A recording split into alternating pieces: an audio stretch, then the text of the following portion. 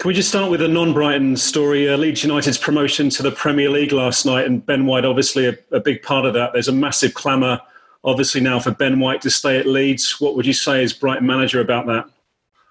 That he's contracted with us and he's on loan at Leeds. So you see him as a part of your plans for next season then? Absolutely, yeah. He's our player. He's fantastic. He's had this year with Leeds. I think everybody won in terms of Ben got some great experience. Leeds achieved their goal of promotion, but we rate him highly. I've followed his career personally from when he was at Newport and then Peterborough, and as I said before, we were aware of him at Swansea. We were probably trying to sign him ourselves if we were still there, so we like him a lot. He's a really good player. And thankfully, he's our player. When are you expecting him back at Lancing, Graham? Well, it'll be pre-season when the rest of the guys report back. If he does come back, though, I mean, obviously, what are the chances of him getting into your Brighton first team next season? He's a good player. He'll be competing with the place for everybody, like everybody else. Okay, on to Brighton then. Any fresh injury news for this game on Monday with Newcastle? Because Newcastle's saying they're down to the bare bones. What about you guys, Graham? We just had Adam Webster was a bit sore after the game. He's got a contact on his hip, so he's still a bit sore. We just need to see how that settles down. Hopefully, for the game, he'll be okay. Ali Reza just missed the game. He had a tightness in his hamstring, but he's training today, so he should be available. Everybody else, as far as I'm aware, is fine to go.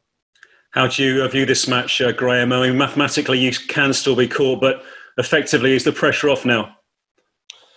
No, the pressure's not off because it's put on yourself internally. I think that's the most important pressure you can put on yourself. Don't listen to what you guys say, to be honest, because we always try and create pressure, regardless. But ourselves, we know we're in the fight. We know we want to get points. We've got 6 games to go, 6 points to play for. Sorry, thankfully we haven't got 6 games to go. 2 games to go, 6 points to play for, and we want to try and get as many points as we can.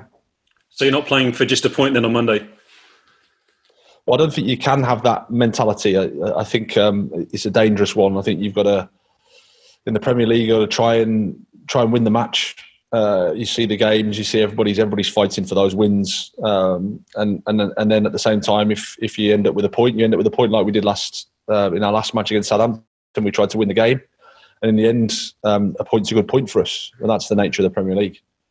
Just finally from me, Graham, this is your last match, obviously, with no fans this season at the Amex, but there could be fans at the Amex in October.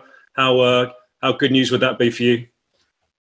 That'd be great, yeah. I mean, I think great for football, great for the nation in terms of it means that things are getting back to normal and we can, progress our society. So that'd be good.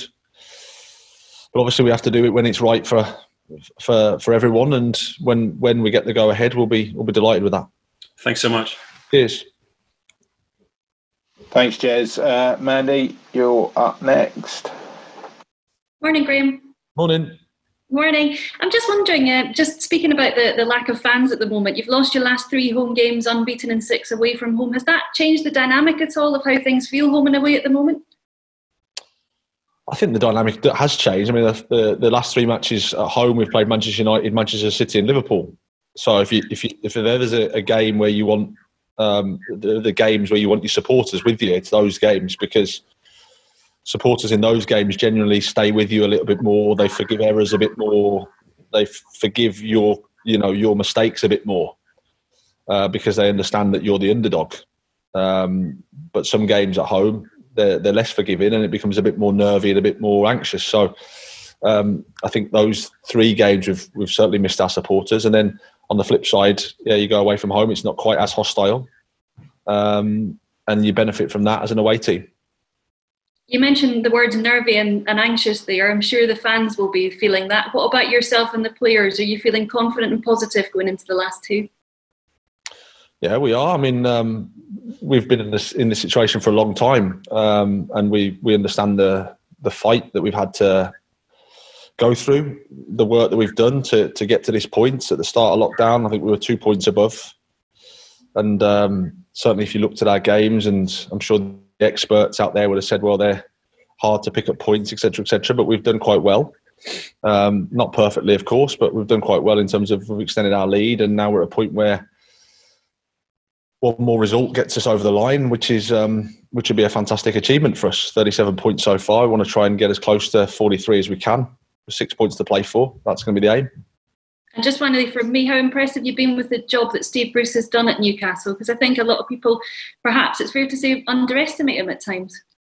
No, I think that's true. I think he's done an amazing job when you consider probably the bit of negativity that was surrounded it to start with, and then a lot of the off the pitch noise, shall we say, that doesn't help.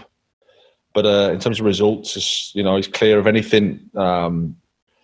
Assembled a team with some real attacking threats there, defensively organised. So I think he's done a great job. A really, really experienced guy, top football person. Whenever I come across his teams, I respect the teams a lot. So yeah, I think he's done really well. Brilliant. Thanks, Graham. Cheers. Thank you, Mandy. Johnny, I'm going to go for it. Hi, Graham. Just on Matty Ryan, everyone was talking about that wonderful save he made the other night. What about his overall contribution this season? He's played in every single Premier League game for you. Sometimes goalkeepers is a bit of a thankless task because you get highlighted when things go wrong. But what do you make of what he's done for you this season? No, I think he's been really good on and off the pitch. He's been there for us, does his best, fights for you. Tries his best to do what we're asking him to do. I think I'm just so proud of him this week in terms of how he responded to a disappointing night for us all. And because of the type of person he is, he takes things personally. It hurts him when he has a game where he's not quite so happy. And the way he responded was just to show what type of professional and person he is. And then it's nice for him that he pulls off a save like he did to really contribute to us getting the points. Just on another player, Ezekiel Scalotto is quoted on the continent as decided to leave the club and he's looking at options in Italy. Can we assume that he won't be playing for the Albion again? Yes, that's true, yeah. Yeah. That's all decided and done and dusted. Yeah, I mean, we made that decision. I mean, it's probably it was best for him, best for us. We got Tariq, we got Monty, so we're well covered in that area, and it was the right thing for us and for him to sort of make that decision a little bit before we had to, just because we had enough options, and then it gives him time to sort his future out.